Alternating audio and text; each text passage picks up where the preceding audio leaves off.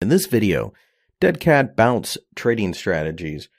So the phrase dead cat bounce comes from the idea of that even a dead cat will bounce if the market falls quick enough. And this is simply because we can't go down forever. But you need a massive sell-off to have this phenomenon happen. Typically, you'll get a bit of a bounce and then perhaps some continuation.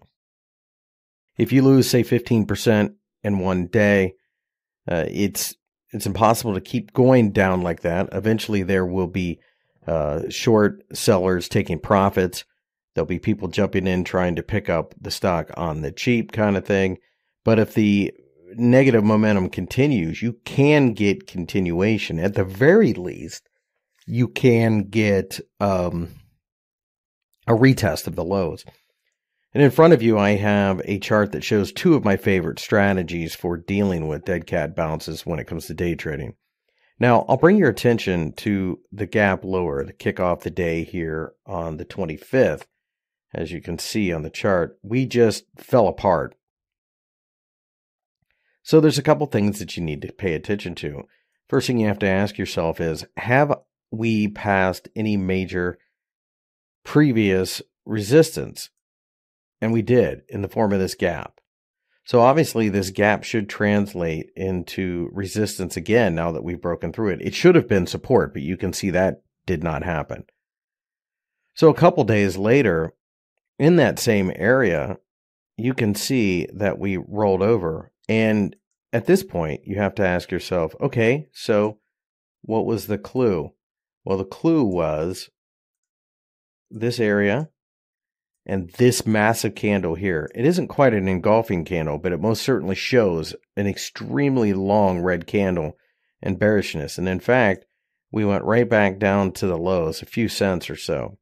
So that's the first way you could have played this. You could have just noticed, where do we blow through? Because it's difficult to jump into this market here. Matter of fact, you can almost always count on losing money. But you recognize this gap, and you recognize that it could give you an opportunity.